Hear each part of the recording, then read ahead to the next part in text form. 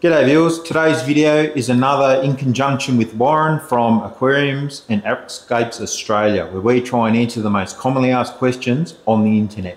And today's question is, how do I hatch baby brine shrimp?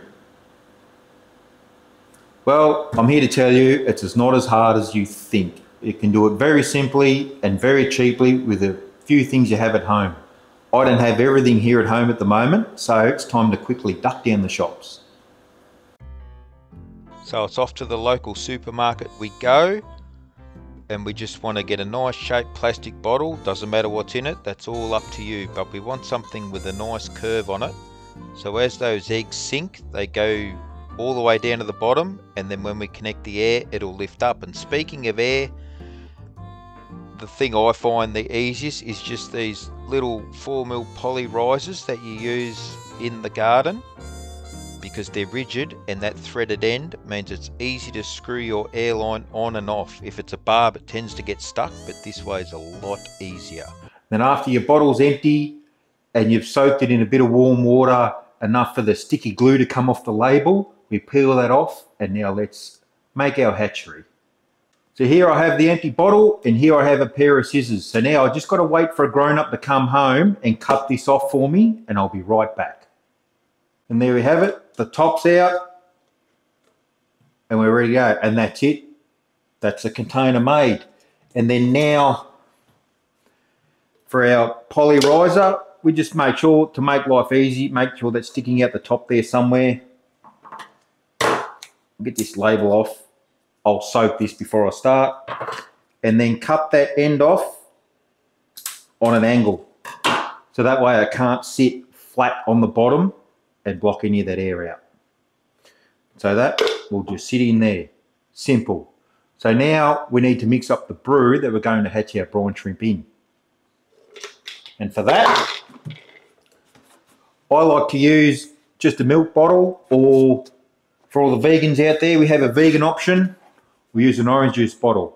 And that way I can mix up a couple of litres at a time, so I don't have to mix up for every single batch I do. This just makes it a little bit easier. Now here's a tip. I went to the cheap shop and bought a set of measuring spoons and took off all the ones I don't need so I don't get confused. So first off, 2 litres, we use some salt, and I just used the cheap supermarket salt. You don't need to go buying aquarium salt. This is the exact same stuff and about a quarter of the price at least. So you want between 1.5 to 2 teaspoons per litre. So I'm going to do 4 teaspoons of salt in my 2 litre bottle. And then next, and this is where everybody's going to be different, depending on the pH of your water, we want to aim for a pH of between 8 and 9. So for me, my tap water is mid-6s or so. So for me, it's 3/4 teaspoon of bicarb soda, and that'll raise the pH to where we need it. But you'll just have to play with it, add a little bit, test, add a little bit more, test, till you see where you want. And then we just fill this full of water. And if you're on town water, chlorinated or treated water, you don't have to worry about the chlorine. Chlorine's actually beneficial because it will help crack those eggs and hatch your shrimp even quicker. So I'll fill this up.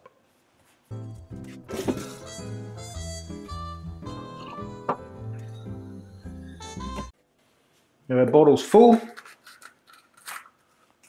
Just give it a bit of a shake.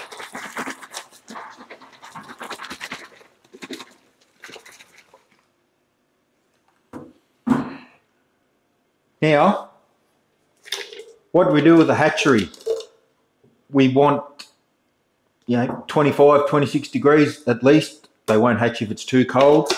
So for me, I hatch mine. I've made up a little stint in the fish room, which we'll get to in a moment. But if you don't have a warm room, there's a few ways to go about it. One easy one is you just get a clip and mount it inside your fish tank, or you just get another little tank like this, put a heater in it, and you can heat the whole tank, and that way you can have several hatcheries going all at the same time. But let's set up a brew. And for the shrimp eggs, I just found these ones on eBay, but you just get yours wherever you get yours from. And so in this container, I'll take my scoop, and that's why I only had two, so I don't get confused. I'm going to put, that's 1/4 teaspoon, and then if I need to do a few more, almost another full 1/4 teaspoon, and that'll be plenty in this little bottle. Don't get tempted to overfill it, because then it'll just get too crowded and you'll lose that high hatch rate that we're after. So off to the fish room and let's fill her up.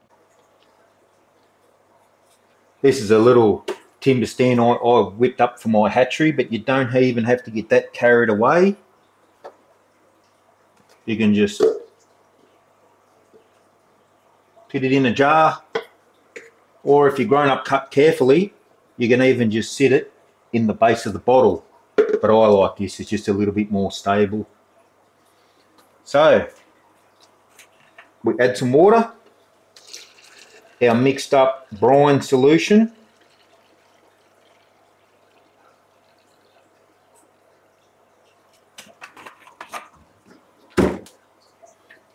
and then take our garden polarizer. This is why we want the thread. I can line it up, and that just screws on, and it screws out easily for cleaning. And we just pop that in. Then we need a light source to hatch our shrimp. I've just got this really little cheap LED tank light that I had laying around. So I'll put that on there. And now we'll just let that go. It takes mine about 24 hours. It's generally between 24 and 36 depending on temperature, and some people say it depends on salt and things like that. But for me, I can get a good harvest out of that within 24 hours. So we'll come back tomorrow and see how it looks. And we don't need that bubbling like crazy, blowing water and stuff everywhere. It's just enough to keep it all moving. And so as the eggs sink and fall down, they get lifted back up in that water column. So yeah, so I just have that ticking over. Very simple. Here we are 24 hours later. You take that out. And then now all the egg shells and unhatched eggs and things, that'll all float, and the shrimp will head down towards that light. So we'll just give that a couple of minutes for that to separate. Now it looks like we've had a fairly decent hatch here. So all the egg shells and unhatched eggs have floated to the top, and all the shrimp have headed down the bottom. So the easiest way for me, I'll just grab a turkey baster, we give it a squeeze. Slowly down we go so we don't stir up all those shells. And then vac up a whole heap of those shrimp.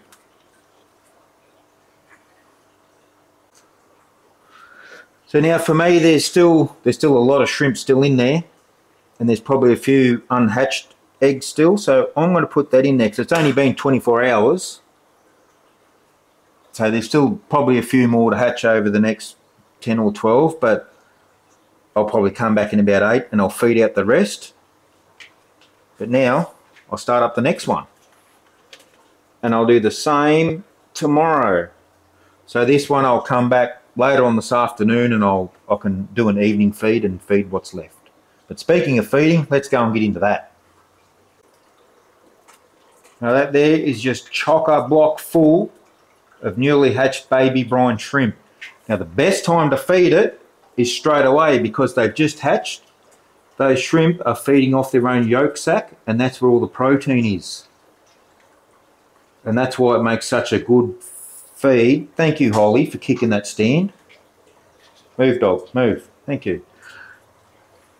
And that's what makes it such a good feed for feeding very young fry, because it's high in protein from that yolk sac. Like these very, very young angelfish fry, it makes a fantastic feed, and you can see they've been hooking into those shrimp or those little orange bellies. And if you don't want to feed your baby brine shrimp all at once, I just put some in a little container like this, and then you can go and put it in the fridge. And what that'll do, the cold will slow down their metabolism so they won't devour all of that egg sac. So when you feed them out tomorrow, they'll still have plenty of that lovely protein left. And if you want to keep it for longer, you can even put it in the freezer. So once it's all empty, just give it a good rinse out and a wipe out if need be with a bit of hot water, and you'll be ready to go again. And if after a few rounds it starts getting a bit manky, it's starting to smell a bit funny, don't be afraid to hit it with a bit of bleach. But clean it right up. Don't forget to do your airline as well.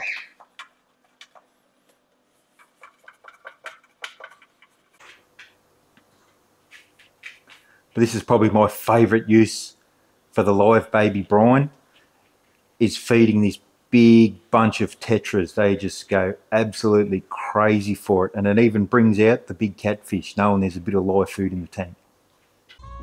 Well, I hope this has answered all of your questions about hatching your own baby brine shrimp, but if I've forgotten anything or anything you're not sure about, feel free to fire away and ask a question. And also, are there any other beginner questions you'd like to answer in your own video? Well, if you like leaving likes, leave a like, and as always, thanks for watching, and I'll see you in the next one. Holly, where did you go?